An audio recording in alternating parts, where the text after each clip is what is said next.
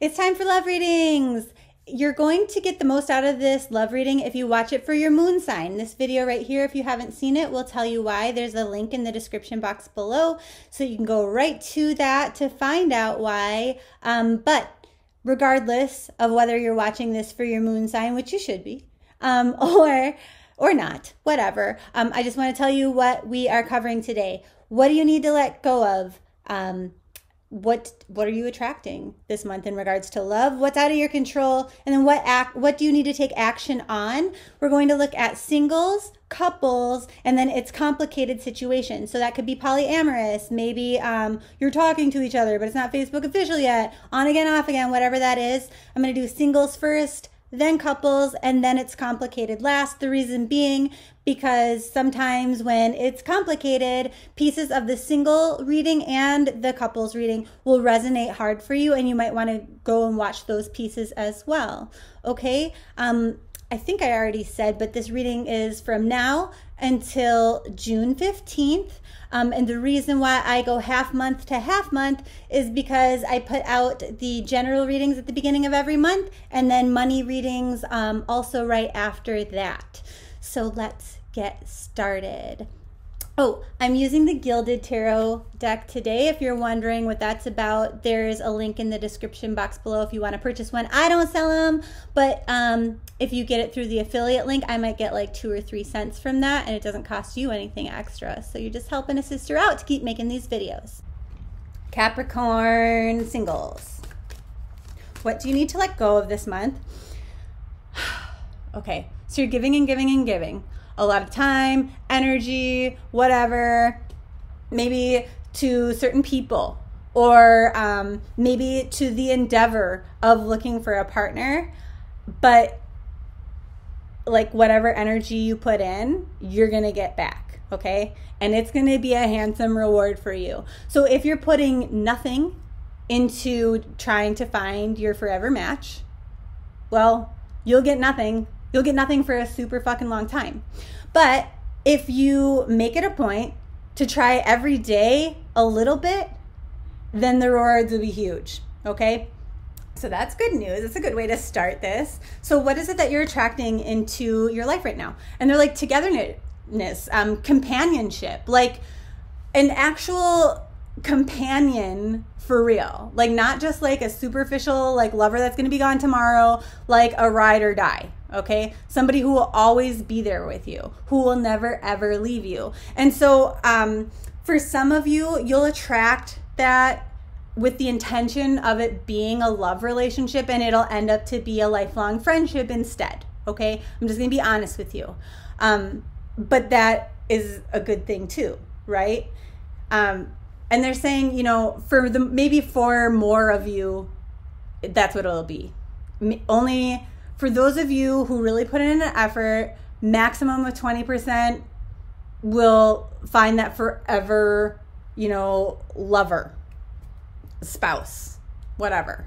And for the rest of you, the efforts that you put into it, sure, you know, you might fuck them for a while and then they turn into your best friend. But it's somebody who will always be there for you. And so it's worth the time and energy. Okay, so what's outside of your control this month?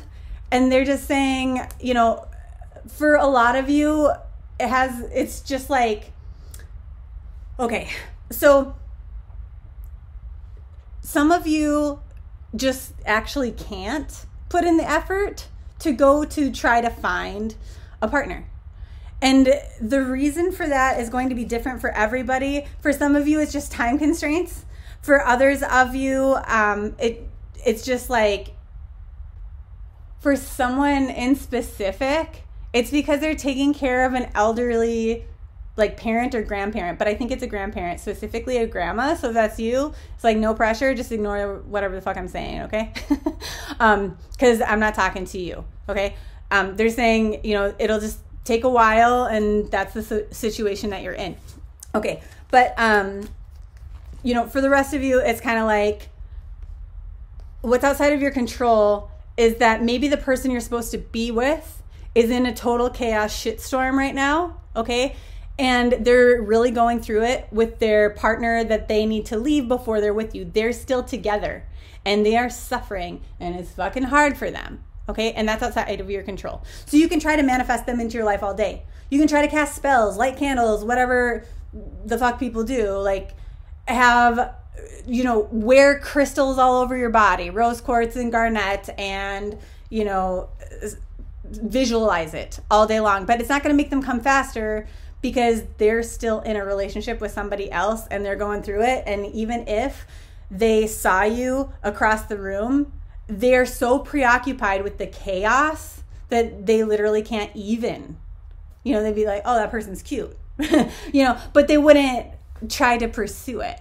So that's outside of your control for some of you. Okay. Now, what do you need to take action on?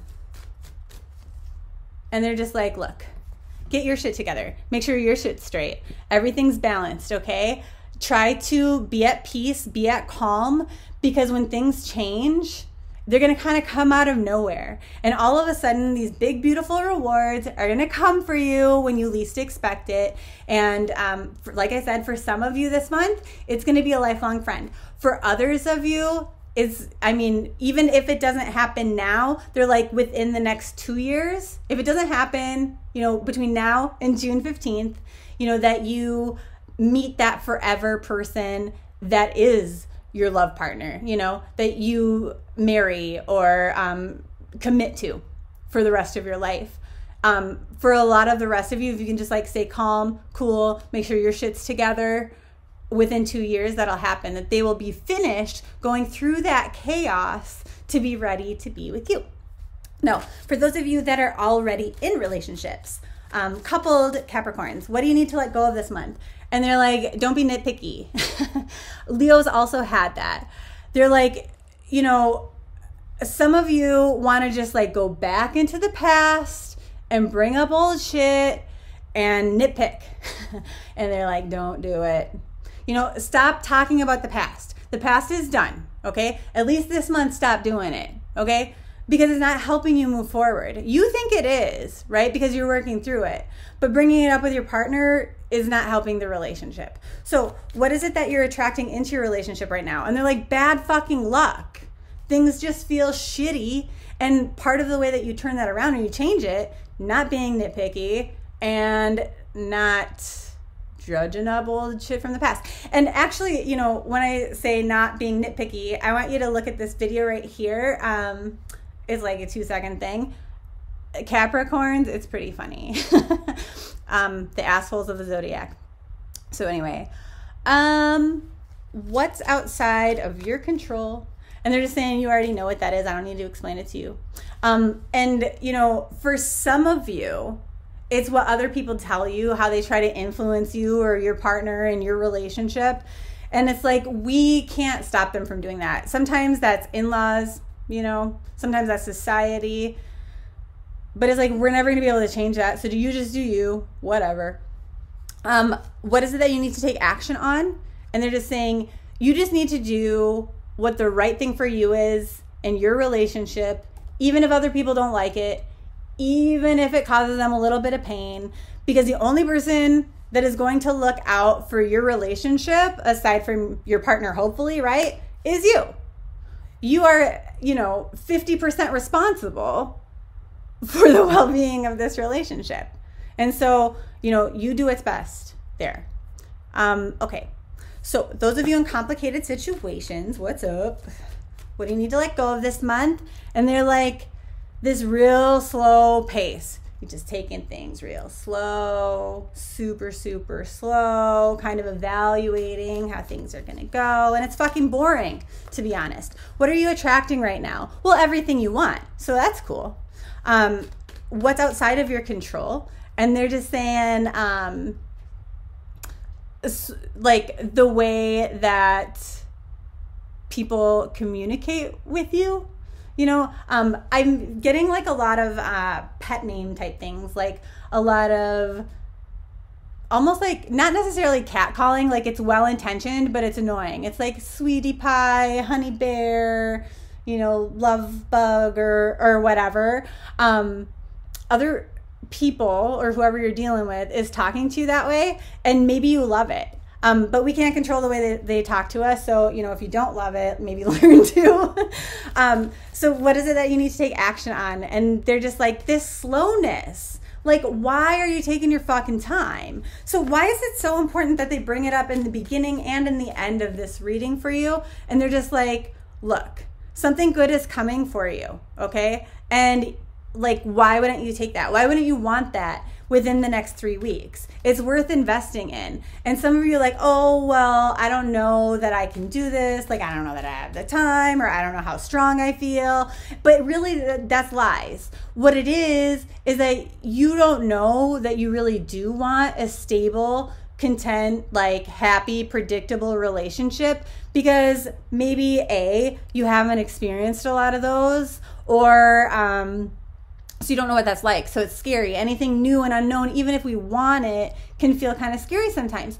Or for others of you, you want things to be unique, okay? You want them to look different. You want them to be, you know, whatever. Or maybe you have this idea like, okay, well, usually I rush into things with people, and so now I want to take this really slow. I want it to be different. But they're like, things are going to be fine. Things are going to be lovely. You're attracting all the things that you want. So make sure that your subconscious has the same ideas in mind as like your head does and your heart does. Because a lot of you think you want something, but like maybe your deeper suppressed self doesn't necessarily put that vibe out there. Okay, love you so much.